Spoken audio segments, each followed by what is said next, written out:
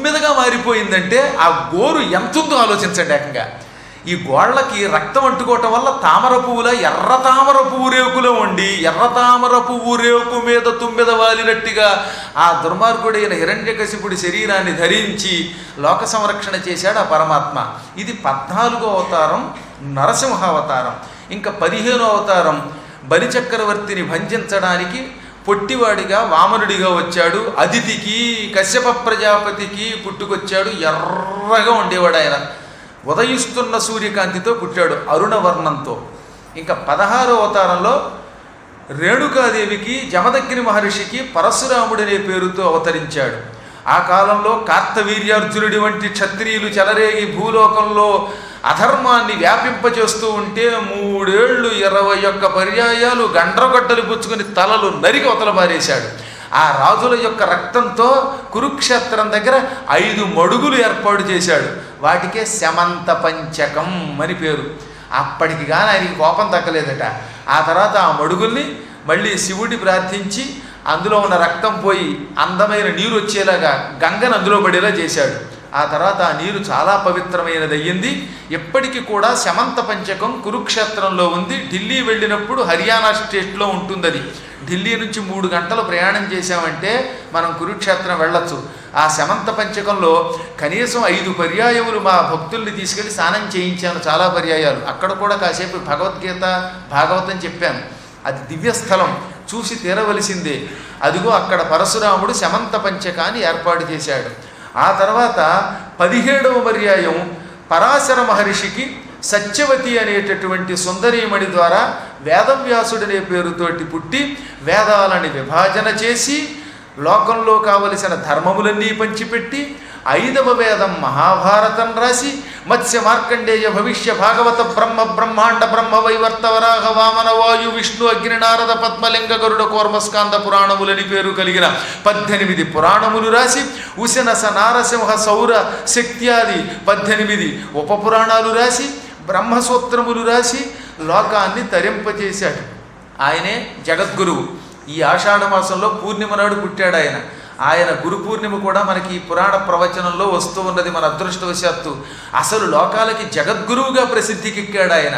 శ్రీ మహావిష్ణువు యొక్క 17వ అవతారం, ఆ వేదవ్యాస మహర్షి యొక్క దివ్యావతారం.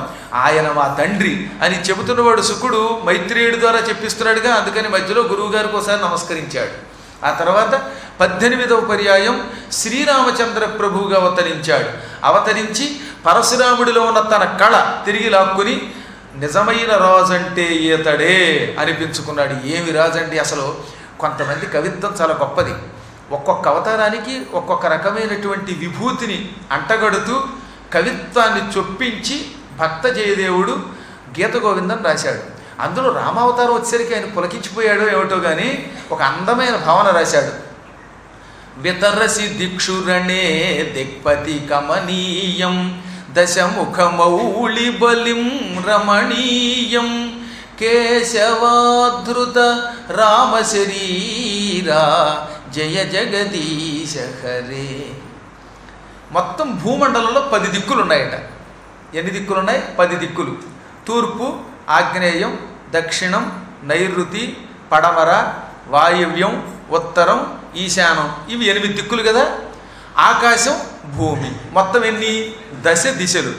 ఈ 10 దిక్కుల్లో ఉన్న దిక్పాలకుల్ని పట్టి పీడించడానికి 10 తలలు ధరించాట రావణాసురుడు. అది కమనీయమైన వాడి యొక్క తలకాయల్ని బలిగా ఇచ్చాట. అది కూడా ఎంత అందంగా ఉందంటే, సాధారణంగా బలిచ్చేటప్పుడు తలకాయ నరికితే జుగుప్సగా ఉంటుంది వాతావరణం, ఆ రక్తంతో ఆ తలతో కొట్టుకొని. కానీ రావణాసురుడి తలకాయ ఎగిరితే ఎక్కడ రక్తం కానీ అందులో జుగుప్స కానీ లేకుండా అందమైన బలి కింద ఉందిట. అది పిండి వంటలతో భోజనం పెట్టినట్టే ఉందిట. అంత చమత్కారంగా చంపేట రాముడు. ఆహా! అలా దిక్పాలకులకి రావణాసురుడి 10 తలకాయలు బలిగా ఇచ్చిన అపూర్వ అవతారం రామావతారం. అటువంటి రామశరీరా నీకు నమస్కారం అంటాడు. ఇలాంటి ఎన్ని భావనలు ఉంటాయో గీత గోవిందంలో జయదేవుడి దాంట్లో. అందుకే భక్త జయదేవుడి అష్టపదులు భక్తితో పారాయణ చేసేవాడు కూడా తప్పక భాగవతం చదివినంత గొప్పగా పుణ్యాన్ని పొంది తరిస్తాడు. ఇక ఆ తర్వాత 19వ పర్యాయం మళ్ళీ ఆయన బలరాముడిగా అవతరించాడు. ఆ బలరామ అవతారం ఎంత గొప్ప అవతారం అంటే, ఆయనేమో తెల్లగా ఉంటాడు, కట్టుకునే బట్ట చూస్తే నల్లగా ఉంటుంది, తెల్లని వాళ్ళు నల్ల బట్టు కట్టుకున్నట్టు ఆయన. అది ఎంత బాగుంది చూడ్డానికి. వహసి వపుషి విశదే వసనం జలదాభం హలహతి భీతి మిళిత యమునాభం కేశవాధృత హలధర రూప. బలరాముడు తన విశాలమైన తెల్లని శరీరానికి నల్లని బట్ట కట్టాడు. ఆ నల్లని బట్ట గాలికి ఏమవుతుంది, ఇలా కదులుతోంది. ఇప్పుడు ఫ్యాన్ వేయగానే మీకు ఆ బట్టలు ఏమవుతాయి, పంచె కట్టుకుంటే ఎగురుతాయి, ప్యాంటు కట్టుకుంటే అది ఎగిరే అవకాశం లేదనుకోండి.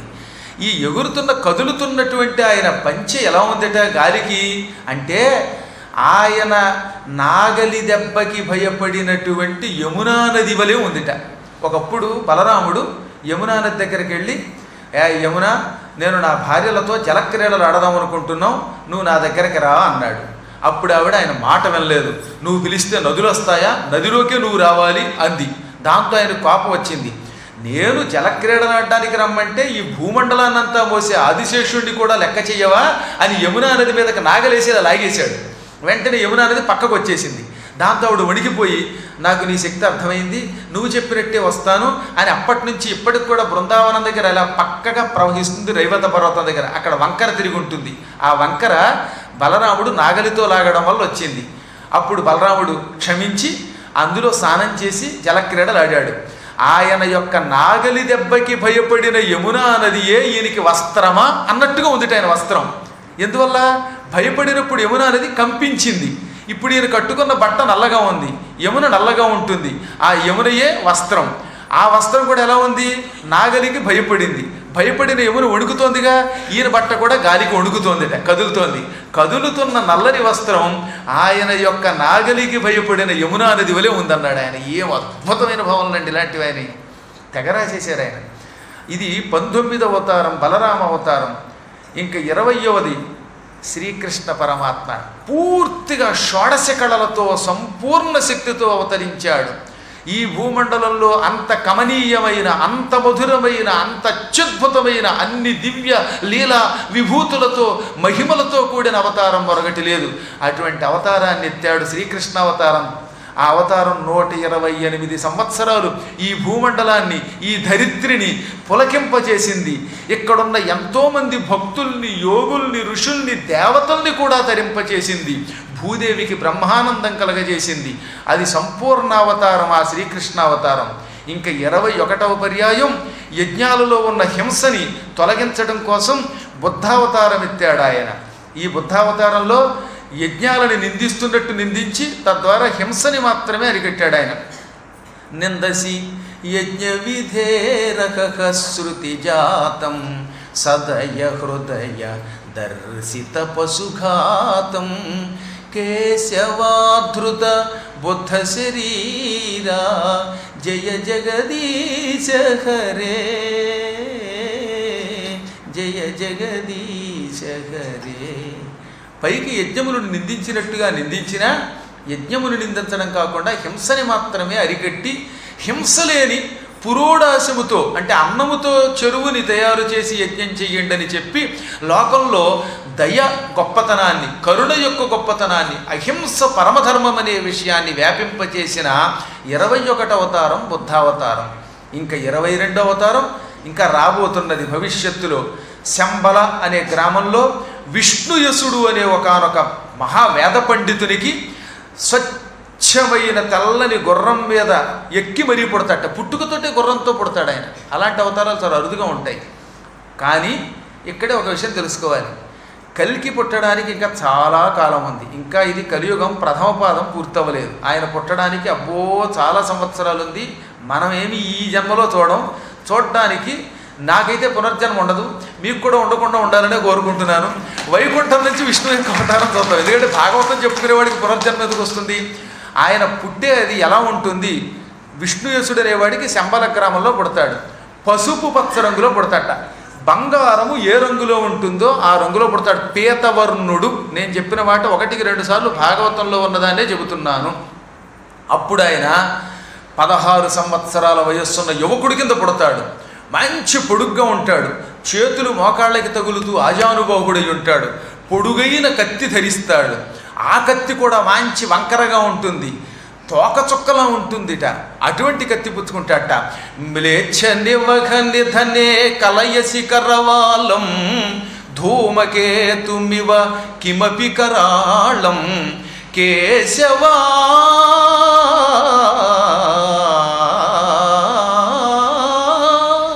కేశవాధృత కల్కి శరీరా జయ జగదీశ హరే జయ జగదీశ హరే.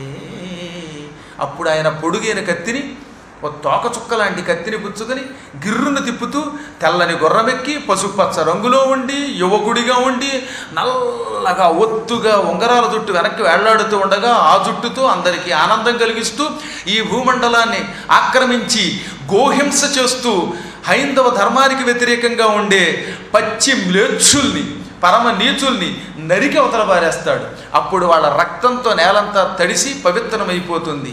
ఇటువంటి పవిత్రమైన అవతారం 22వ అవతారం కల్కి అవతారం భవిష్యత్తులో రాబోతున్నది. ఏతే చాంశ కళా పుంసః కృష్ణస్తు భగవాన్ స్వయం. ఓయి విదుర, ఇదంతా మైత్రేయుడు విదురుడికి చెబుతున్నాడు. దానినే శుకుడు పరీక్షిత్తుకు చెబుతున్నాడు. ఈ 22 అవతారాల్లో 21 అవతారాలు అంశావతారాలే. కృష్ణస్తు భగవాన్ స్వయం, ఒక్క కృష్ణుడే స్వయంగా భగవంతుడు సంపూర్ణావతారం.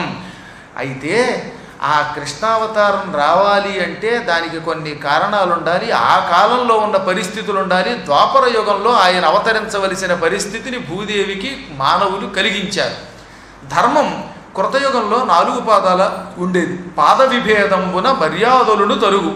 పాదాల్లో మార్పులు వస్తాయి. ఎప్పుడు కృతయుగంలో 4 పాదాలు ఉంటుంది, త్రేతాయుగంలో 3 పాదాలే, ద్వాపర యుగంలో 2 పాదాలే, కలియుగంలో 1 పాదం మీద ధర్మం ఉంటుంది. ఈ పాద విభేదం వల్ల మర్యాదలు తగ్గుతాయి. అందులో కలియుగంలో పూర్తిగా వేద మర్యాద చాలా వరకు లుప్తమవుతుంది. వేద మర్యాద కలియుగములో 100కి 10 మంది దగ్గరే ఉంటుంది. 90 మంది వేద మర్యాదలకి వ్యతిరేకంగా నడుచుకుంటారు. అధర్మం పెరిగిపోతుంది. అప్పుడు భూమండలంలో అందరిలోనూ మార్పు వస్తుంది. చివరికి ఇంతెందుకు వేదము చదువుకున్న వాడిలో కూడా పాపబుద్ధి వస్తుంది. అటువంటి కాలంలో బ్రహ్మగారు నిద్రకు ఉపక్రమిస్తాడు. బ్రహ్మ నిద్రపోవడం మొదలు పెట్టగానే ప్రళయం మొదలవుతుంది. ఆ ప్రళయకాలానికి ముందుగానే కల్కి పుడతాడు. ఆయన అందరినీ నరికి అవతల పారేస్తాడు. మళ్ళీ భూమి మీద జలం వచ్చేబడిపోతుంది. ఆ జలంలో అందరూ మునిగిపోతారు. అప్పుడు మీరు లేరు, నేను లేను, నీరు తప్పేమీ లేకుండా అయిపోతుంది. ఆ మహాప్రళయకాలం 1000 యుగములుంటుంది. అనగా 1000 ఇంటూ 43,20,000 సంవత్సరాల కాలం ఈ జగత్తంతా ప్రళయంలో ఉండిపోతుంది. అప్పుడు పురాణం చెప్పడానికి నేనుండను, వినడానికి మీరుండరు, రికార్డు చేసేవాళ్ళు లేరు, క్యాసెట్లు ఉండవు. ఏ క్యాసెట్ ఎలా పెడుతుందో తెలియదు. ఆ విధంగా జగత్తంతా సంపూర్ణ ప్రళయంలో ఉంటుంది. ఆ తర్వాత బ్రహ్మగారు ఈ 1000 యుగాల తర్వాత మళ్ళీ మేలుకోవడం మొదలు పెడతాడు. అలా మేలుకోగానే సృష్టి ఆరంభం అవుతుంది. ఈ బ్రహ్మగారు పగటిపూట సృష్టి చేయడం మొదలెడతాడు. రాత్రి నిద్రపోతే అంత నాశనం అని చెప్పాక బ్రహ్మగారు కన్ను తెరిచాడా సృష్టి, కన్ను మూసాడా నాశనం. ఈయన కాలంలో 14 మంది మనువులు పుడతారు. ఆ 14 మంది మనువులు ఎవరు? మొదటివాడు స్వయంభువ మనువు, రెండోవాడు సారోచిషుడు, మూడోవాడు ఉత్తమ మనువు, నాలుగోవాడు తామసుడు, ఐదోవాడు రైవతుడు, ఆరోవాడు చాక్షుషుడు, ఏడోవాడు వైవస్వత మనువు. ఆ కాలంలో మనం ఉన్నాం కనుక రోజు వైవస్వతమన్నంతనే అంటున్నాం. ఆ తర్వాత పుట్టేవాడు 8వవాడు సూర్య సావర్ణి, ఆ తర్వాత దక్ష సావర్ణి, ఆ తర్వాత మేరు సావర్ణి, ఆ తర్వాత బ్రహ్మ సావర్ణి, ఆ తర్వాత రుద్ర సావర్ణి, ఆ తర్వాత రౌచ్య మనువు, ఆ తర్వాత భౌత్య మనువు. ఈ 14 మంది మనువులు బ్రహ్మగారి పగటి కాలంలో, అంటే బ్రహ్మగారు 1000 ఇంటూ 43,20,000 సంవత్సరాలు సృష్టి చేస్తాడు. ఆ కాలం ఆయనకి పగలు. ఆ కాలంలో వీళ్ళు పుట్టి పరిపాలించి వీళ్ళు కూడా వెళ్ళిపోతారు వైకుంఠానికి. ఈ కాలములో శ్రీహరి ఎన్నో అవతారాలు ఎత్తుతూ ఉంటాడు. అనగానే విదురుడు ఈ సృష్టి గురించి చెప్పమన్నాడు. అప్పుడు ఆయన చెప్పాడు, ఒకప్పుడు శ్రీ మహావిష్ణువు యొక్క నాభి నుంచి ఒక తెల్ల తామర పువ్వు పైకొచ్చింది. అదిగో ఆ తెల్ల తామర పువ్వుకి పుండరీకము అని పేరు. పుండరీకం పుట్టగానే సృష్టి ఆరంభమైంది కనుక దాన్ని ఏమన్నారు? పద్మకల్పము అన్నారు. అంటే మొదటి కల్పం పద్మకల్పం. ఆ కాలంలో బ్రహ్మగారి నుంచి ముందు నీరు పుట్టింది. అందుకే వేదము కూడా అపయేవ ససర్జాదౌ, ఆదియందు సృష్టి ప్రారంభములో నీరు పుట్టెను. భగవంతుడు నీటినే సృష్టించాడు. అందుకే అన్నీ నాశనం అయిపోతే మళ్ళీ నీరే మిగులుతుంది. కారణం అది ఏది మొదలైందో దాంతోటే ఎండనమాట. ఆది అంతము జలమే. అలాంటి జలము విష్ణువుకి నివాస స్థానం కాబట్టి ఆయనకి నారాయణుడని పేరు వచ్చింది. ఆ తర్వాత వరుసగా జలము మొదలుకొని తక్కిన భూతాలన్నీ పుట్టాయి. అనగా అగ్ని, జలము, వాయువు, ఆకాశము, భూమి అనబడే పంచభూతములు బ్రహ్మ నుంచి ఆవిర్భవించాయి. బ్రహ్మగారికి ఆయువు 100 ఏళ్ళు. ఈ 100 ఏళ్లలో మొదటి 50 ఏళ్ళని పూర్వపరార్థం అంటారు. తర్వాత 50 ఏళ్ళని ఉత్తరార్థం అంటారు. దానికే ద్వితీయ పరార్థం అని కూడా పేరు. పూర్వపరార్థానికి బ్రహ్మకల్పం అని పేరు. నాభి నుంచి పుట్టడం వల్ల పద్మకల్పం అని కూడా పేరు. ఇంకా తర్వాత దానికి ఏమని పేరు? మిగతా 50 ఏళ్ళకి ద్వితీయ పరార్థం అని పేరు. అందుకే ఇవాళ మన సంకల్పంలో ఏం చెబుతున్నాం? ద్వితీయ పరార్థే అంటున్నాం. అంటే బ్రహ్మగారికి ఇప్పుడు 51వ ఏడు రన్నింగ్, 50 ఇయర్స్ కంప్లీట్ అయ్యాయి. ఆ మధ్యనే పుట్టినరోజు చేసుకున్నాడు. ఎంతకాలం అయిందో తెలిసి ఆయన పుట్టినరోజు చేసుకుని నేటికి 999 × 43,20,000 సంవత్సరాల క్రితం ఆయన పుట్టినరోజు జరిగింది. ఇంకా పుట్టినరోజు జరుగుతూనే ఉంది. ఇదంతా ఆయనకి ఒక రోజు పగలు. ఇంకా ఆయన పగలు పూర్తవలా. ఆయన పగలు పూర్తయితే ఇందాక చెప్పినట్టుగా మనం ఎవ్వరం ఉండం. ఆ పగలు పూర్తవడానికి ఇంకా చాలా సమయం ఉన్నది.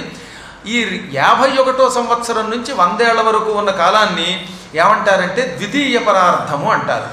ఈ ద్వితీయ పరార్థంలో శ్రీ మహావిష్ణువు తెల్లని పందిగా మారాడు. అందుకని దీనికి శ్వేతవరాహ కల్పం అని పేరు.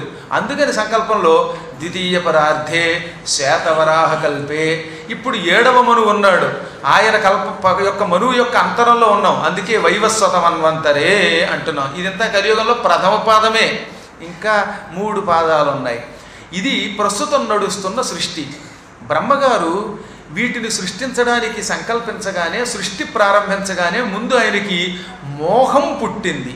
మోహము అనగా నేను అనే అహంకారానికి మోహం అని పేరు. నేను అనుకున్నాడు. వెంటనే అలా అనుకోగానే అందులోంచి ఇంకొక స్త్రీ పుట్టింది. దీనికి మహామోహం అని పేరు. ఆ మహామోహం నుంచే ఒంటికి చందనం పూసుకోవటం, అలంకారం చేసుకోవటం, స్త్రీ సంభోగం ఇటువంటివన్నీ పుట్టాయి. మొదటిది మోహం, రెండవది మహామోహం. ఇప్పుడు మహామోహం అన్ని వేళలో కుదరదు కదా. అన్ని వేళలో అలంకరించుకోవడాలు, ఈ సంభోగాదులు కుదరవు. అప్పుడు అయ్యో నాకు నేను అనుకున్న పని అవ్వడం లేదు అని ఆయనలోంచి ఒక కొత్త శక్తి పుట్టింది. ఆ 3వ శక్తికి క్రోధం అని పేరు. ఇదే మహాభయంకరమైనటువంటి తామస్రం లేక తామిశ్రం అని పిలువబడింది. ఈ తామిశ్రం క్రోధం వల్ల చచ్చిపోతానేమోననే భయం పుట్టిందిట. అందులోంచి ఆ చచ్చిపోతాననే మృత్యుభీతికి అంధతామిశ్రం అని పేరు. ఈ అంధతామిశ్రం వల్ల, మృత్యుభీతి వల్ల మనస్సు నిలకడగా లేకుండా పోయింది. అన్ని బాగున్న రోజుల్లో నిలకడగా ఉంటుంది మనస్సు. కానీ వార్ధక్యం వచ్చినప్పుడు, పోయే కాలం వచ్చేటప్పుడు, కొంచెం మరీ ఎక్కువ అనారోగ్యం వచ్చినప్పుడు మనస్సు నిలకడగా ఉండదు. చూశారో లేదో మీరు? పిచ్చి మొదలవుతుంది. ఏం మాట్లాడతారో తెలియదు. అన్నీ బాగున్న రోజుల్లో గౌరవించే భార్య కూడా ముసలితనం వచ్చాక చేదస్తం పట్టుకుని మొగుడిని కాల్చుకు తింటుంది, తిడుతూ ఉంటుంది. అలాంటి కొన్ని కుటుంబాలను అదృష్టవశాత్తు నేను చూశా. అందుకు చెబుతున్నాను. అలాంటివి ఎవరింట్లో రాకుండా ఉండగా తెగ తిట్టేసింది. ఆవిడ ఎంతో పతివ్రత అండి. ఒక 10 ఏళ్ల క్రితం భర్తని ఎంత గౌరవించిందో చూశాను. మరి ఏమొచ్చిందో మనశ్చాంచల్యం పుట్టింది. రోజు మొగుడిని ఈ దరిద్రుడికి అంటగట్టారు అని తిట్టడం మొదలెట్టింది. ఇంకిప్పుడు తిట్టుకుంటే మాత్రం పెళ్ళి అయిపోయి 70 ఏళ్ళు 50 ఏళ్ళు అయ్యాక తిట్టుకుంటే వెనక్కి వెళ్ళగలంటండి. ఏంటో తెలియదు కానీ కర్మయోగం అనమాట. దానికే చిత్త విభ్రమము అని పేరు. నిజంగా జరుగుతుందా? భాగవతంలో చెప్పినవి జరుగుతాయంటే జరుగుతున్నాయి. నేను చిన్నప్పటి నుంచి పురాణాలు చెప్పిన వాడిని అవ్వడం వల్ల ఒక ఊళ్ళో, పల్లెటూళ్ళలో పాపం ఒక ఆవిడ ఉండేది. ఆవిడ పేరు అంటే చాలా కాలం అయిపోయింది కాబట్టి ఆవిడ చచ్చిపోయింది ఈ మధ్యన. ఆవిడకి పెళ్ళయ్యి 50 ఏళ్ళు అయ్యాయి. ఆవిడకే దాదాపుగా 70 ఏళ్ళు ఉన్నాయి. ఆయనకో 75 ఏళ్ళు ఎంతో ఉండేవి. ఆయన పేరు సుబ్బరాజు గారు, భర్త పేరు. అంటే గురువుగారా, చిన్న గురువుగారా, ఈ సుబ్బరాజు గారికి అంటకట్టాడు. సుబ్బరాజు మొగుడు కూడా కదా ఆయన. సుబ్బరాజు గారికి అంటకట్టాడండి మా నాన్న అండి చిన్నప్పుడు మమ్మల్ని మా మేనత్త ఇంట్లో పెట్టారండి. మా మేనత్త గారికి అబ్బాయి ఉండేటండి. మా బావని ప్రేమించానండి. మధ్యలో ఈయన పెళ్లి చూపులకు వచ్చి నన్ను ఎత్తుకుపోయాడండి. మా బావ ఆ బావగారు చావు గారిపోయాడు అప్పటికి. అయినా ఇంకా బావ ఏమిటి అంటే ఈ విధమైన లక్షణం ఎందుకు వస్తుంది అంటే వార్ధక్యంలో అంధతామిశ్రం వల్ల, మృత్యుభీతి వల్ల శరీరమునకు అనారోగ్యములు వచ్చి వస్తాయి. దీనికి చిత్త విభ్రమము అని పేరు.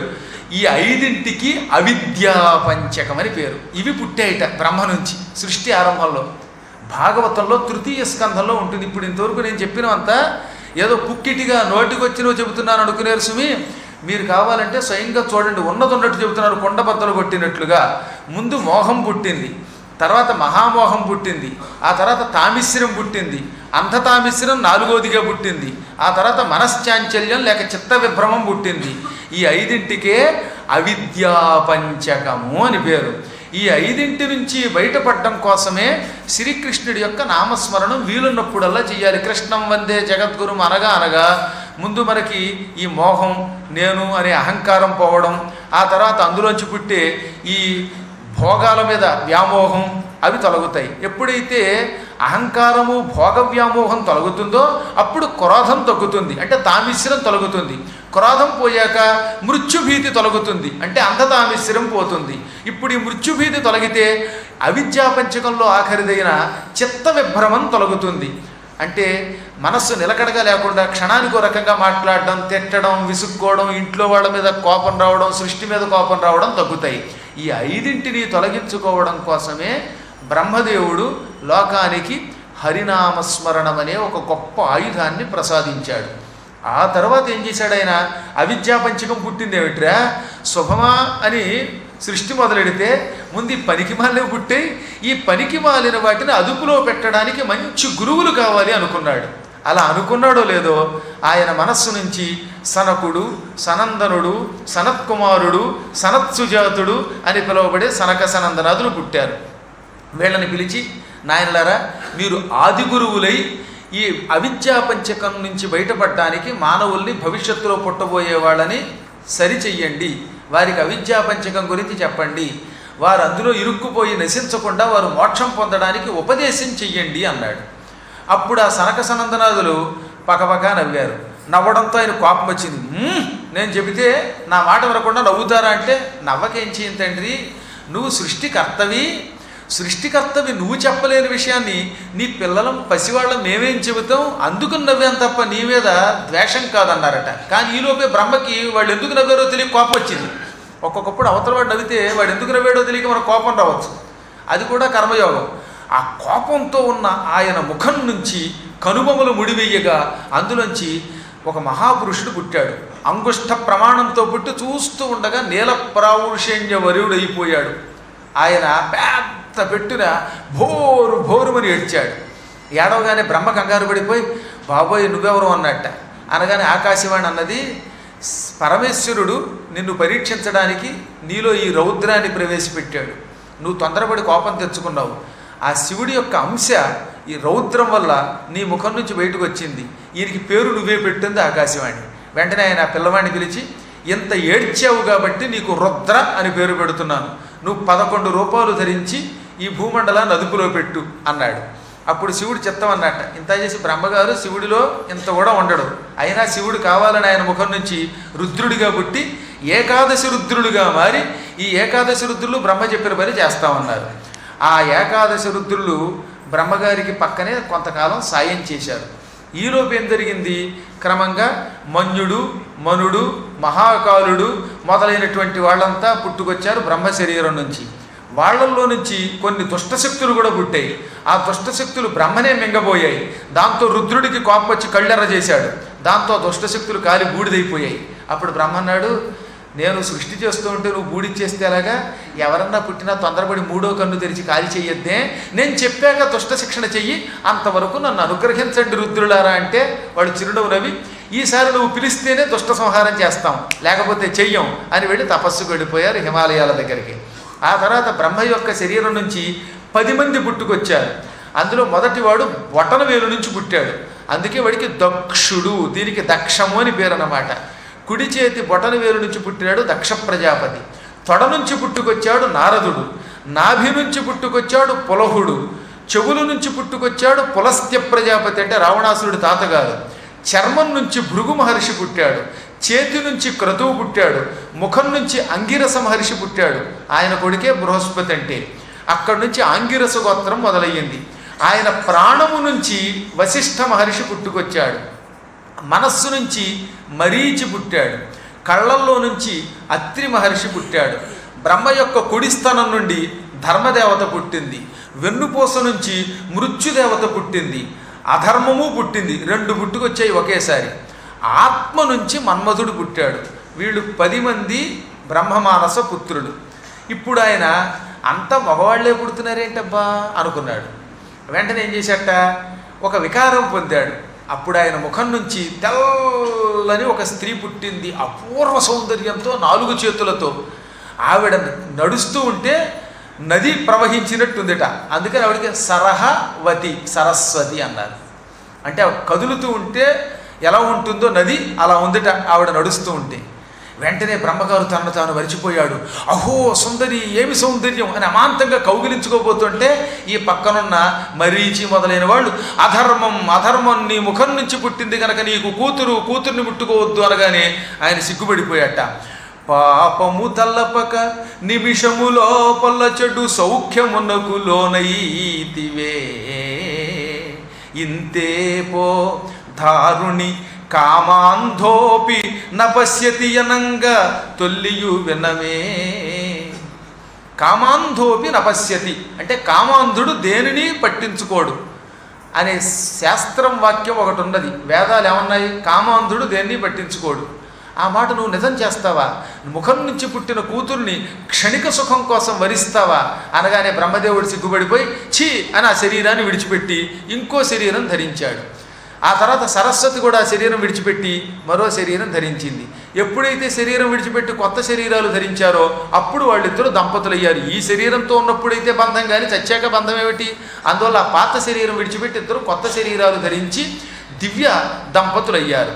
అప్పుడు ఆ బ్రహ్మగారు విడిచిపెట్టిన శరీరాన్ని పరమ పాపాత్ములైన రాత్రి దేవతలు పుచ్చుకున్నారు. రాత్రి దేవతల నుంచే కామం, క్రోధ, లోభ, మోహ, మదమాత్సర్యాలని 6 శత్రువులు ఈ బ్రహ్మ విడిచిపెట్టిన కామ శరీరం నుంచి పుట్టాయి. అందుకే వాళ్ళు చాలా బలశత్రువులై, బలవత్తర శత్రువులై, అందులో ముఖ్యంగా మనలాంటి మానవుల్ని పట్టి పీడిస్తూ ఉంటారు. ఆ తర్వాత బ్రహ్మదేవుడు చిరునవ్వు నవ్వి ఈ పాత శరీరం విడిచిపెట్టి కొత్త శరీరంతో సృష్టిస్తే ఈసారి సృష్టి బాగుంటుందేమో అనుకున్నట్ట. అనుకుని ఎంతసేపు నా మనస్సు నుంచో ముఖం నుంచో వీటి నుంచైనా సృష్టించటం, చక్కగా ఇద్దరు ఆడ మగ తయారు చేసి వారి సంబంధం ద్వారా సృష్టి చేస్తే బాగుంటుంది అనుకున్నాడు. అనుకోగానే ఆయన యొక్క శరీరం కుడి భాగం నుంచి ఒక ఆయన పుట్టుకొచ్చాడు. బ్రహ్మకి స్వయంభూ అని పేరు. ఆ స్వయంభూ నుండి పుట్టాడు గనక ఆయనకి స్వయంభువు అని పేరు వచ్చింది. ఆయన మొదటి మనువు, స్వయంభువు మనువు పుట్టాడు. ఆయన ఎడమ వైపు నుంచి పరమ సౌందర్యంతో ఒక స్త్రీ పుట్టింది. ఆవిడకి శతరూప అని పేరు. ఈ విధంగా బ్రహ్మ యొక్క కుడివైపు నుంచి స్వయంభువ మనువు, ఎడమ నుంచి శతరూప పుట్టారు. ఆది దంపతులు వీళ్ళు. మొదటి మిథునం, భూలోకంలో సంసారము ద్వారా సంతానాన్ని పొందినటువంటి మొదటి దంపతులు. దీన్నే కాపీ కొట్టి యాడమ్ అండ్ ఈవ్ అన్నారు, అంతకంటే ఏం లేదు. అర్థమైందా? ఈ ఇద్దరు దంపతులు పుట్టి బ్రహ్మగారి యొక్క అనుజ్ఞతో వివాహం చేసుకున్నారు. అది ఆది సృష్టి కనుక బ్రహ్మ యొక్క కుడి ఎడమ నుంచి పుట్టిన వాళ్ళు అన్నదమ్ములు, అన్న చెల్లెళ్ళు కాకుండా దంపతులు అయ్యారు. వారికి ప్రియవ్రతుడు, ఉత్తానపాదుడు అని 2 కొడుకులు పుట్టారు. ప్రియవ్రతుడు, ఉత్తానపాదుడు. తర్వాత 3 కూతుళ్ళు పుట్టారు. ఆకూతి, దేవహూతి, ప్రసూతి అనే 3 పుత్రికలు పుట్టారు. అందులో స్వయంభువమనువు బ్రహ్మదేవుణ్ణి భక్తితో ఏమని ప్రార్థించాడు? ప్రభు, నీ అనుజ్ఞ ప్రకారంగా మేము దంపతులమయ్యాం. 2 కొడుకులు పుట్టారు, 3 కూతుళ్ళు పుట్టారు. అయినా నేను ఏం చెయ్యాలో, కర్తవ్యం ఏమిటో నాకు అర్థం కావటం లేదు. నా కర్తవ్యం ఏమిటో నువ్వు బోధించు, నువ్వే తండ్రివి కనుక ఆ పని మేము చేస్తాం అన్నట్ట. నాయన, సృష్టి చెయ్యాలని నా కోరిక, చేద్దామంటే అస్తమానము నా మనస్సంకల్పంతో సృష్టించటం వల్ల నాకు విసుగ్గా ఉంది. మీరిద్దరూ దంపతులు కనుక మీరు మళ్ళీ కొత్త దంపతులు తయారు చేసి, ఆ కొత్త దంపతులు మరికొంతమంది తయారు చేసి, ఇలా చరాచర జగత్తంతా మనుష్యులతో, పక్షులతో, పాములతో నింపండి, రకరకాల ప్రాణుల్ని సృష్టించండి అన్నాడు. అనగానే వాళ్ళు పక్కపక్కనవి, ఎక్కడ సృష్టించమంటావు? ఎక్కడ చూసినా నీళ్లు తప్ప ఏమీ లేదు, భూమి అంటూ ఉంటేగా అన్నట్ట. అవునవును సుమ, భూమి అంతా పాతాళంలో ఉంది. అప్పుడు ఇంకా కొత్తగా సృష్టి మొదలవుతున్న కాలంలో ఇంకా భూమి ఎక్కడో రసాతలంలో ఉంది. భూమి లేకుండా మీరు మాత్రం ఎక్కడ సృష్టిస్తారు? ఒకవేళ మీరు సృష్టిస్తే వాళ్ళంతా జల జంతువులు అవుతారు. చేపలు, పీతలు, నత్తలు ఇవే మిగులుతాయి. ఇదైతే బాగుండదే అనుకుని వెంటనే ఆయన బ్రహ్మదేవుడు శ్రీహరికి నమస్కరించి, హరి నీ అనుగ్రహంతో సృష్టి చెయ్యాలనుకుంటున్నాను. ఆ సమయంలో భూదేవి లేదు. ఆధారము లేకుండా నిరాధారంగా ఎలాగ జంతువుల్ని సృష్టించటం అన్నాడో లేదో అప్పుడు తమాషా జరిగిందిట. తలపోయుచున్న పద్మజు నాసికా వివరమున యజ్ఞవరాహమూర్తి అర్థినంగుష్టమాత్ర దేహంబుతోడ జననమంది వియత్తల స్థాయి యగుచు క్షణములోపల భూరిగజ ప్రమాణమయ్యే అచ్చటి జనములకద్భుతముగా. బ్రహ్మగారు, స్వయంభువ మనువు, శతరూప ఆయన పిల్లలు, ఈ మరీచి మొదలైనటువంటి వాళ్ళు, మరికొంతమంది ఋషులు వీళ్ళందరూ చూస్తూ ఉండగా అప్పుడు ఒక తమాషా జరిగిందిట. శ్రీ మహావిష్ణువుని ప్రార్థన చేస్తున్న బ్రహ్మగారి కుడి ముక్కులో నుంచి ఒక బొటన వేలంత పరిమాణం కలిగిన తెల్లని పందిపిల్ల బయటకు వచ్చింది. చాలా తెల్లగా ఉంది. దాని ఒళ్ళంతా జుట్టే. ఆ జూలు కూడా తెల్లగా నేగ చంద్రుడి వెన్నెల్లా మెరిసిపోతుందిట. ఇంత చేసి బొటన వేలంతా. ఇదేమిట్రా తుమ్మొచ్చినట్టుగా ముక్కులోంచి బయటకు వచ్చింది అని బ్రహ్మగారు చూస్తే నివ్వెరపోతూ ఉండగా ఒక్క క్షణకాలంలోనే ఆ యజ్ఞవరాహమూర్తి బొటన వేలంతా వాడు అలా అలా అలా పెరిగిపోయి మహాభయంకరమైన ఏనుగు వంటి ఆకారం ధరించాడు. భూమి ఆకాశాలు నిండిపోతున్న తెల్లని ఏనుగులా మారిపోయాడు. ఆయనకి ఈ ముట్టె పెద్దగా ఉంది. ఆ ముట్టె పక్క నుంచి 2 తెల్లని కోరలు వచ్చాయి. వెనకాతల చక్కని తోక వచ్చింది. గిట్టలు బలంగా ఉన్నాయి. ఆదివరాహమూర్తి యజ్ఞవరాహమూర్తి పుట్టుకొచ్చి అక్కడి జనాలకు ఆశ్చర్యకరంగా నీళ్లల్లో దూకి సముద్రంలో ఈది ఘుర్ర్ అని శబ్దం చేయడం మొదలుపెట్టాడు. ఘుర్ఘుర శబ్దం చేయడం మొదలుపెట్టాడు. ఆ శబ్దాన్ని చూచి బ్రహ్మాదులు సందేహము లేదు, ఈయన ఆది విష్ణువే, శ్రీమన్నారాయణుడే, భూమి లేదు గనక సృష్టి చెయ్యలేకపోతున్నాం మనమని మనం ఏడుస్తూ ఉంటే, మొరపెడుతూ ఉంటే మన మొర ఆలకించి ధరని మనకివ్వడానికి వరాహ రూపం ధరించాడు అనుకుని వెంటనే వాళ్ళంతా చేతులు జోడించి దేవా జితంజితంతే పరమేశ్వర, దేవా ఓ పరమేశ్వర, సమస్త లోకాలకి మూలకారకుడివైన ఆది మధ్యాంతరహితుడా, వాసుదేవుడా, అనంతుడా, పద్మనాభుడా, నీకు నమస్కారం. నీకు జయము కలుగుగాక. ఈ చరాచర జగత్తంతా వ్యాపించి అనేక రూపాలతో ఉంటావు. బ్రహ్మరూపంలో, రుద్ర రూపంలో, అన్ని రూపాలలో ఉన్నది నీవే. అటువంటి నీ పాదపద్మములకు అత్యంత భక్తి శ్రద్ధలతో నమస్కరిస్తున్నాం. ప్రభు నీకు జయం కలుగ్గాక.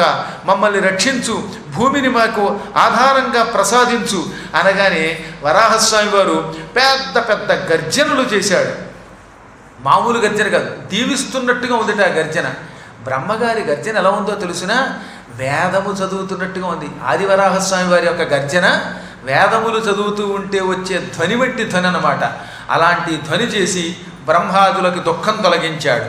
నిశమ్యతే ఘుర్ఘరితం స్వఖేద క్షయిష్ణు మాయామయ శోకరస్య జనస్తపస్సత్య నివాసినస్తే త్రిభి పవిత్రై మునయో గృణన్స్మ. ఆయన అంతకంతకీ పెద్ద పెద్ద అరుపులు అరుస్తూ ఉంటే ఆ అరుపులు విని అందరూ బ్రహ్మానందం పొందారు. అప్పటి వరకు బ్రహ్మాదులకున్న శోకమంతా తొలగిపోయింది. ఎంతెందుకు, మొత్తం అక్కడ వ్యాపించి ఉన్నటువంటి నీరంతా కూడా ఈ శబ్దాలతో పులకించిపోయింది. సముద్ర జలమంతా పులకించిపోయింది. అప్పుడు విదురుడు అన్నాడు, అసలు ఈ వరాహావతారం ఎందుకు వచ్చింది? భూమి సముద్రంలో ఎందుకు ఉన్నది? ఈ వరాహావతారంలో ఆయన హిరణ్యాక్షుడు అనేవాడిని వధించాడు అని ఒకప్పుడు చూచాయిగా విన్నాను. ఆ హిరణ్యాక్షుడి కథ ఏమిటని అడిగాడు. అప్పుడు ఆయన చిరునవ్వునవి, అడిగావు కాబట్టి చెబుతున్నా విను. ఈ వరాహ రూపం ఎత్తడం వెనకాతల విష్ణువుకి ఒక గొప్ప గాథ ఉన్నది. అదే తెలుసుకో. ఒకప్పుడు మరీచి మహర్షికి కశ్యపుడు అని ఒక కొడుకు పుట్టాడు. ఇప్పుడు ఇందాక మనం చెప్పుకున్నాం కదా, ఏమని? బ్రహ్మగారికి 10 మంది కొడుకులు పుట్టారు. అందులో ఒక ఆయన పేరు మరీచి. ఆ మరీచి గారి కొడుకు పేరు కశ్యపుడు. దక్ష ప్రజాపతికి 60 మంది కూతుళ్ళు ఉన్నారు. అందులో దక్షుడనేవాడు కుడివే బొటనవేలు నుంచి పుట్టాడే, ఆయన కూతుళ్ళు 60 మంది. ఆ 60 మందిలో మొదటి 13 పేరు వరుసగా అదితి, దితి, వినత, కద్రువ, సురస. వీళ్ళు 13 కూడా చాలా అందంగా ఉండేవారు. ఈ 13 కలిసి తండ్రి దగ్గరికి వెళ్ళారు. తండ్రి గారికి అర్థమైంది. మీరు ఎవరినో వరించారు, ఎవరిని పెళ్లి చేసుకుందాం అనుకుంటున్నారు అన్నాడు. మేము 13 కూడా మరీచి యొక్క కొడుకుని మారీచుండి పెళ్లి చేసుకుందాం అనుకుంటున్నాం అన్నారట. కశ్యప ప్రజాపతి అందగాడే గొప్పవాడే, కానీ 13 ఒక్కడే పెళ్లి చేసుకుంటే సవతి పోరుతో కొట్టుకుంటారేమో అంటే, మేము కొట్టుకోం నాన్న, మేము కలిసే ఉంటాం, అందరికీ అతనంటేనే ఇష్టం అన్నారట. ఆయన కూడా 13ని సమానంగానే చూస్తానన్నాడు. ఆ 13ని కశ్యప ప్రజాపతికి ఇచ్చి దక్షుడు పెళ్లి చేశాడు. అందులో పెద్ద ఆవిడ అదితికి దేవతలు పుట్టారు. ఇంకా మూడో ఆవిడకి వినతకి గరుత్మంతుడు, సూర్యుడికి రథసారథి అయిన అనూరుడు పుట్టుకొచ్చాడు. సురస నాగమాత అజ్జత సురసకి నాగులు పుట్టారు. కద్రువుకి కూడా ఆదిశేషుడు, వాసుకి వంటి 1000 మంది పాములు పుట్టుకొచ్చారు. శ్యాన అని ఒక భార్య ఉన్నది, ఆవిడకేమో గొడ్లగోబలు, గ్రద్దలు, డేగలు ఇవన్నీ ఆవిడకి పుట్టుకొచ్చాయి. అందరం మనవాళ్ళమే. అమ్మో, కశ్యప ప్రజాపతి గారు ఎవరి సృష్టి, ఈచ్ అండ్ ఎవరి సృష్టి ఆయనదే, మహానుభావుడిది. ఈ విధంగా అందరికీ పుట్టారు. ఒక్క దితికి మాత్రం పిల్లలు పుట్టలేదు. దాంతో ఆవిడ ఏం చేసిందంటే, ఒక రోజున మా అక్క చెల్లెళ్ళం 13 ఒక్కరినే పెళ్లి చేసుకున్నాం, కానీ మా ఆయన వల్ల 12 మందికి సంతానం కలిగింది. అందరికంటే రెండో దాన్ని నేను. వయస్సులో చూస్తే ఈ అక్క చెల్లెళ్లలో అదితి పెద్దది, నేను రెండో దాన్ని నాకు పిల్లలు పుట్టకుండా మూడో దానికి, నాలుగో దానికి, 13వ దానికి కూడా పుట్టుకొచ్చారు. పెళ్ళి అందరికీ ఒకేసారి అయ్యింది. కారణం ఏమిటబ్బా అనుకున్నది. ఆవిడకి విపరీతమైన కామం కూడా కలిగింది అదే సమయంలో. దితిర్దాక్షాయణీ క్షత్తః మారీచం కశ్యపం పతిం అపత్యకామాచకమే సంధ్యాయాం హృచ్ఛయార్థిత. దక్షుడి కూతురైన దితి సంతానం కావాలనే కోరిక ఒక పక్కన, శరీరాన్ని పట్టి పీడిస్తున్న కామం మరొక పక్కన, భర్తృ యొక్క సాంగత్యం కావాలనే కోరిక ఒక పక్కన తనని పీడిస్తూ ఉండగా, సరిగ్గా సూర్యుడు అస్తమించడానికి ఒక అరగంట ముందుగా కశ్యప ప్రజాపతి దగ్గరికి వెళ్ళి ఆయనకి నమస్కరించి, ఏమండి మీకు పక్షపాతం లేదు కదా అంది. అదేమిటి అంత మాట అనేసావు, అందరినీ సమానంగానే చూస్తున్నావు కదా అన్నాడు ఈయన. మరి అందరినీ సమానంగా చూస్తే మిగతా వాళ్ళకి పిల్లలు పుట్టడం ఏమిటి, నాకు పిల్లలు పుట్టకపోవడం ఏమిటి, ఇప్పుడు నా శరీరం కామంతో తప్పించుకుపోతున్నది, నువ్వు నీ సాంగత్యాన్ని ప్రసాదించు, నీ వల్ల నాకు కొడుకు కావాలంది. ఆయన నిజంగా నువ్వు అన్న దాంట్లో ఏమీ తప్పులేదు. భగవంతుడు గృహస్థాశ్రమం నడపడానికి భార్య అని పిలువబడే ఒక దేవతని మానవులకు అంటగట్టాడు. నువ్వు నిజంగా దేవతా స్వరూపానివి.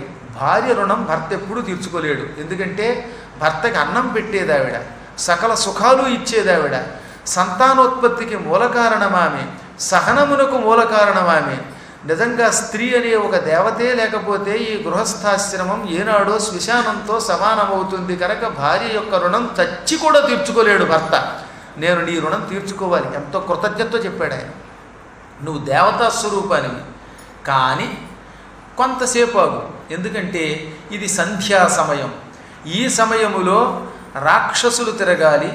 శ్రీ మహావిష్ణువుకి అత్యంత ప్రీతిపాత్రుడు, విష్ణువులో సగమైన రుద్రుడు తిరిగే కాలం ఇది అసుర సంధ్యా సమయం, ఈశ్వర రుద్ర విహార సంధ్యా సమయం. శ్మశాన చక్రానిలధూళి ధూమ్ర వికీర్ణ విద్యోత జటా కలాపః భస్మావకుంఠామల రుక్మదేహో దేవః త్రిభిః పశ్యతి దేవరస్తే. ఇదిగో చూచావా దితి, నీ మరిది రుద్రుడు వృషభ వాహనం మీద ఈ సమయంలో భూమండలం అంతా తిరుగుతాడు, పంచభూతాలలోనూ విహరిస్తాడు. అది ఇది అనే తేడా లేకుండా అంతటా తిరిగేవాడు ఆయనే. ఆ మహానుభావుడు శ్మశానాలంటే ఇష్టపడతాడు. దేవలోకంలో కూడా ఒక శ్మశానం ఉన్నది. ఆ శ్మశానంలో రుద్రలోకంలో తిరుగుతున్నాడు. రుద్రలోకంలో ఉన్న శ్మశానములో నుంచి రేగిన బూడిద ఆయన జుట్టుని ఎర్రగా మార్చింది. ఆ ఎర్రని జడలతో ఉన్న ఆయన్ని చూడు, ఒళ్ళంతా బూడిద పూసుకుని వైరాగ్యంతో ఉంటాడు. అన్ని శక్తులు ఉండి సమస్త లోకాలని సృష్టించి అందరికీ ఐశ్వర్యమిచ్చే ఈశ్వరుడు తాను మాత్రం కటిక దరిద్రుడులేగా జింక చర్మాలో పులి చర్మాలో కట్టుకుని మెడలో పాములు వేసుకుని ఒంటికి బూడిద పూసుకుని సామాన్యుడిలా కనపడతాడు. ఆయన వైరాగ్య సంపన్నుడు. ఆయన్ని పూజించి మేము మహిమలు పొందాం. ఆయన దయవల్లే ఎంతమంది భార్యల్ని పోషించగలిగాను. ఆయన దయవల్లే ఎంతమంది పిల్లలు నాకు పుట్టారు. ఆయన దయవల్లే మేము తపస్సు చేసి మహామహిమలు పొందాము. అందువల్ల ఆయనని మనం గౌరవించాలి. సంధ్యా సమయంలో అన్నం తినకూడదు. సంధ్యా సమయంలో స్త్రీ సాంగత్యం పనికిరాదు. సంధ్యా సమయంలో కేవలం సంధ్యావందనం మాత్రమే చేసి భగవద్ధ్యానం చెయ్యాలి. ఈ సమయములో శివుడు తన 3 కళ్ళతో ఎక్కడ ఏం జరుగుతున్నా చూస్తాడు. మనం ఆయన చూడటం లేదు అనుకోవడం భ్రమ. ఆయన ఇప్పుడు మనల్ని చూస్తున్నాడు. ఆయన చూస్తున్న ఈ నిషిద్ధ కాలంలో నేను నీ సాంగత్యం చేస్తే అప్పుడు నీ కడుపులో పడేవాళ్ళు రాక్షసులు పుడతారు. రుద్రుడి దగ్గర 2 అనుచరులు ఉంటారు. ఆ అనుచరులు నీ కడుపులో ప్రవేశించే పిల్లలకి రాక్షస లక్షణాలు ఇస్తాడు. ఇస్తే అప్పుడు ఆ పుట్టిన పిల్లలు లోక కంటకులు అవుతారు, చివరికి దుర్మరణం పాలవుతారు. కనుక సంధ్యా సమయంలో ఇలాంటి పని చెయ్యకూడదు. నువ్వు అడగచ్చు, ఆయన మా బంధువే కదా, మా మరిదే కదా అని. ఈ మరిది బావ అనే బంధాలకు అతీతుడు ఆ పరమాత్మ. నీ చెల్లెలు సతీదేవి, దక్షుడి యొక్క కూతుళ్ళు 60 మందిలో ఆఖరిదైన సతీదేవి సాక్షాత్తు అమ్మవారు. ఆ సతీదేవిని రుద్రుడు పెళ్లి చేసుకున్నాడు గనక, నీ చెల్లెలు భర్త గనక, నీకు మరిది గనక, బంధువు గనక, నీ చేతి భోజనం తిన్నాడు గనక ఆయన పక్షపాతంతో ఉంటాడు. నేనే తప్పు చేసినా ఆ తప్పుని పట్టించుకోవడం అనుకుంటున్నావేమో వెర్రిదానా, ఆయనకు అవేమీ లేవు. అన్నిటికీ అతీతుడు పరమాత్మ అంటే. అందువల్ల మన బంధుత్వాలు అక్కడ పనికి రావు. నా మాట విను, కాసేపు 1-2 గంటల కాలం ఆగితే ఆ తర్వాత నీకు సత్సంతానాన్ని ఇస్తానంటే వినిపించుకోకుండా నా శరీరం అంతా కామంతో ఉడికిపోతుంటే 1-2 గంటలు అంటావేమిటి, కుదరదు అన్నది. శైవం సంవిదితే భర్త్ర మన్మతోన్మథితేంద్రియా జగ్రాహవాసో బ్రహ్మర్షేహ వృషలీవగతత్రప. ఆవిడ భర్త ఎంత వారించినా వినిపించుకోక మన్మథుడు బాగా బాధపడుతూ ఉండగా ఆయన పంచబట్టుకు లాక్కుపోయిందిట. అక్కడ ఎంత గొప్పగా రాశాడు, జగ్రాహ వాస బ్రహ్మర్షే. బ్రహ్మర్షి యొక్క పంచపుచ్చుకుని మరీ లాక్కుపోయింది. సిగ్గు విడిచిపెట్టి వృషలీవ, వృషలి అంటే వేశ్య, ఒక వేశ్య వలె గతత్రప సిగ్గు విడిచిపెట్టి లాక్కుపోయింది. ఆయన ఏం చేస్తాడు, ఎంత బ్రహ్మర్షి అయినా భార్య ఎంత గట్టిగా అడుగుతుంటే కోరిక తీర్చకపోవడం కూడా దోషమే. ఇంకా ఈశ్వరుడే చూసుకుంటాడు అని వెళ్ళి ఆమెతో సంభోగం చేసి ఆ తర్వాత వెళ్ళి సంధ్యాస్నానం చేసి ఆ విభూతి ఒళ్ళంతా పూసుకుని సంధ్యావందనం చేసుకుని రుద్ర జపం చేయడం మొదలెట్టాడు. అప్పటికి ఈవిడికి కొంత సిగ్గు కలిగింది, భయం కలిగింది. అనవసరంగా ఇంత పొరపాటు చేశాననిపించింది. ఆ కామములో ఉన్నటువంటి మనస్సు కాస్త తగ్గిందిగా ఇప్పుడు ఆ కామం తీరడంతో. అందుకని పరుగున భర్త దగ్గరకు వచ్చి తలకే ఉంచుకుని, ఏమండి నాకు సిగ్గుగా ఉందండి, తప్పు చేశానంటారా అని ఏడవడం మొదలెట్టింది. అప్పుడు ఆయన అన్నాడు, మూర్ఖురాలా, ఇప్పుడు ఏడిస్తే ఉపయోగం ఏముంది, ఎంత బతిమాలాను, 1-2 గంటల కాలం ఆగమన్నాను, ఇది నిషిద్ధ కాలం అన్నాను, అయినా వినిపించుకోలేదు. నేను నీ మాట కాదనలేకపోయాను. ఇది దైవ నియోగం. ఇది మన్నిదేశాతిచారేణ దేవానాంచాతి హేళనాత్ భవిష్యతః తవాభద్రౌ అభద్రే జాఠరాధమౌ. నేను నీకు ఒక విషయం చెబుతున్నా విను. నా మాట కాదన్నావు, దేవతల్ని, పరమేశ్వరుణ్ణి, చంద్రశేఖరుణ్ణి అవహేళన చేశావు. కాబట్టి నీ కడుపులో లోకాలని నాశనం చేసే 2 భయంకరులు పుడతారు. రుద్రుడి దగ్గర భద్రుడు, అభద్రుడు అని 2 రుద్రగణాలు ఉంటారు. వాళ్ళు ఏం చేస్తారో తెలుసా, ఎవరన్నా నిషిద్ధ కాలంలో సాంగత్యం పొందితే అటువంటి వాళ్ళ కడుపుల్లో ఉన్న పిండాలలో చేరి ఆ పిండానికి రాక్షస లక్షణం ఇస్తారు. నా వల్ల ఇప్పటికే నీ గర్భంలో 2 పిల్లలు తయారవుతున్నారు, కవల పిల్లలు. ఆ పిల్లల్లోకి రుద్రుడి యొక్క అనుచరులు భద్ర అభద్రులు చేరి వాళ్ళిద్దరినీ రాక్షసులుగా మార్చబోతున్నారు. లోకాన్ సపాలాన్ స్త్రీన్ చండి ముహురాక్రందయిష్యతః. ఓ చండి, ఓ మొండిదాన, లోకాలన్నిటినీ నాశనం చేసేటటువంటి ఆ దుర్మార్గులు పుడతారు. వాళ్ళు లోకాలను పీడిస్తారట, దిక్పాలకుల్ని పీడిస్తారు, స్త్రీని ఆడవాళ్ళని పీడిస్తారు, చంటి పిల్లల్ని చంపుతారు, ఏడిపిస్తారు. చివరికి విష్ణుమూర్తికి ఆగ్రహం కలుగుతుంది. ఈ విధంగా దేవతల్ని, స్త్రీలని, మానవుల్ని, స్వర సిద్ధ సాధ్య నర కిన్నర పన్నగ యక్ష చారణాసుర విద్యాధర గంధర్వాది జాతులన్నిటినీ నాశనం చేయడానికి సంకల్పించిన నీ కొడుకుల్ని చీల్చి చెండాడతాడు.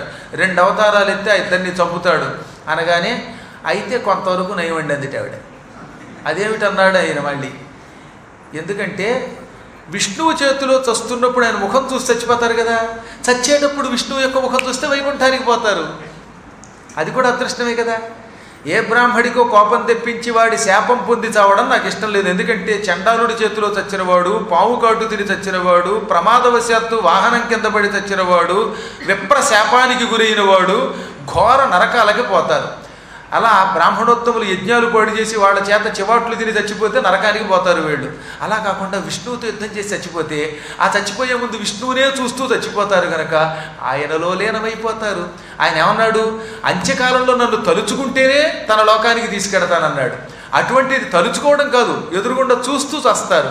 పోన్లండి, దుఃఖంలో సుఖం అంది ఆవిడ. నా పిల్లలకి విష్ణువు చేతిలోనే మరణం ఇవ్వండి సుమా, అడ్డమైన వాడి చేతిలోనూ మరణం ఇవ్వకండి. ఏ దుర్మార్గుడో బాంబులు పెట్టే టెర్రరిస్టుల చేతిలో మరణం అసలొద్దు. హాయిగా పరమేశ్వరుడితో విరోధించినా పర్వాలా, ఆయన చేతిలో చస్తే బాగుంటుంది అనగానే ఆయన, సరే ఇప్పుడు నీకు విష్ణు భక్తి కుదిరింది, నన్ను ప్రార్థించావు కాబట్టి నీకు ఒక వరం ఇస్తున్నాను. నీకు పుట్టే కొడుకుల్లో ఒక కొడుకుకి 4 కొడుకులు పుడతారు. ప్రహ్లాదుడు, అనుహ్లాదుడు, హ్లాదుడు, విహ్లాదుడు అని పిలువబడతారు. ఈ 4లో పెద్దవాడు పరమ భాగవతోత్తముడవుతాడు. ఆ ప్రహ్లాద కుమారుడి ద్వారా నీ వంశానికి కీర్తి వస్తుంది. నీకు వచ్చిన అపకీర్తి అంతా వాడు ఒక్కడు పోగొడతాడు. వంశంలో ఒక్కడు చాలుంటాయి. ఆ వంశంలో పుట్టే వాళ్ళలో ఎక్కువ మంది భాగవతోత్తములు వస్తారు. అనగానే అమ్మయ్య పోన్లండి, నా కొడుకు దుర్మార్గుడైనా మనవడు బంగారం అంటే ఎంతో ఆనందం అని, మనవడు అంటే కొంచెం ఎక్కువ ఇష్టం ఉంటుంది సహజంగా. నేను అనలేదు, అందులో చెప్పారు. ఆవిడ కొడుకు ఎలా అయిపోయినా పర్వాలేదు, మనవడు గొప్పవాడు అవుతాడని కానీ మళ్ళీ ఆనందం కలిగింది. అదేమిటో తెలియదు కానీ బామ్మలకి అమ్మమ్మలకి ఎక్కువ మందికి ముఖ్యంగా మనవడు మనవడు మనవడు ఈ మనవడి మీద వ్యామోహంతో భాగవతం కూడా మానేసేవాళ్ళు ఉన్నారు. అందువల్ల ఆవిడ పోన్లే ప్రహ్లాదుడు మహాత్ముడు అవుతాడని సంతోషించింది. ఆ తర్వాత ఆవిడ గర్భం ధరించింది. 100 సంవత్సరములు గర్భం ధరించింది ఆవిడ. ఎందుకో తెలిసినా, కడుపులోంచి పిల్లాడు బయటకు వస్తే తొందరగా చచ్చిపోతాడేమో, కనీసం కడుపులో అయినా కొంతకాలం ఉంటాడేమో అని. అందుకని 100 ఏళ్ళు అట్టే పెట్టుకుందిట.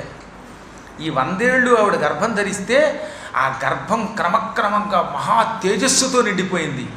కొన్ని 100ల మంది సూర్యులు కడుపులో ఉంటే ఎంత కాంతో అలాంటి కాంతి ఆవిడ కడుపులోంచి వచ్చింది. దాంతో దేవతల కాంతి తగ్గిపోయింది.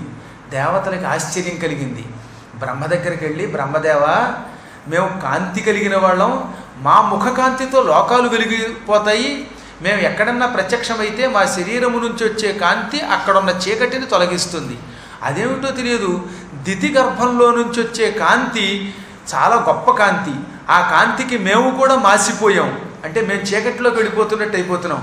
అసలు దితి కడుపులో ఇంత కాంతి ఎందుకుంది అని అడిగారట. పైగా ఆ దితి గర్భం ధరించిన దగ్గర నుంచి మా దేవలోకం గజగజ వణికిపోతోంది, ఋషులకి భయం పట్టుకుంది, ఏదో తెలియని భీతి కలుగుతోంది మాకు, కారణం ఏమిటని బ్రహ్మని శరణు కోరితే అప్పుడు బ్రహ్మ ఒక తమాషా కథ చెబుతా వినండి. ఆ దితి కడుపులో ఉన్నవాళ్ళు సామాన్యులు కాదు, అందువల్ల